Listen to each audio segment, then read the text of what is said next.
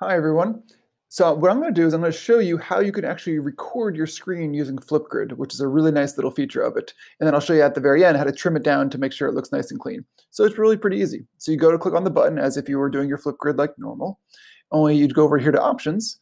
And in Options, you click on something that said Record Screen. So you might have to have something for the first time. If this is the first time you're doing it, you might have to hit like Allow for permissions and things like that. But after you hit Allow for the microphone and the camera, you can simply hit Start Screen Recording.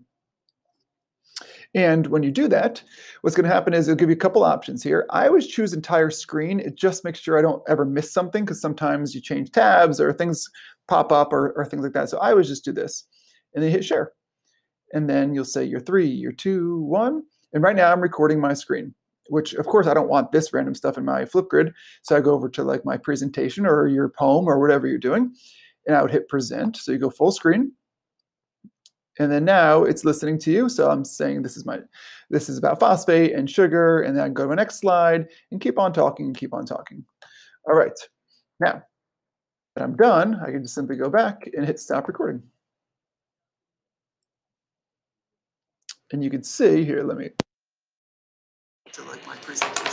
Now you can hear my voice. So there's this stuff here in the beginning and the end. Of course, I don't want that. So what you can do is just simply trim it down. So if you click on the actual piece right here, these little blue bars will let you trim it down to only share what you want to share. Because inevitably, if you're screen sharing, you're probably going to have some stuff in the beginning and the end that you just don't really need.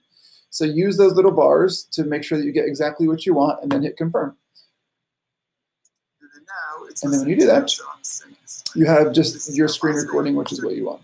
And then you can just hit next and all the normal stuff like Flipgrid.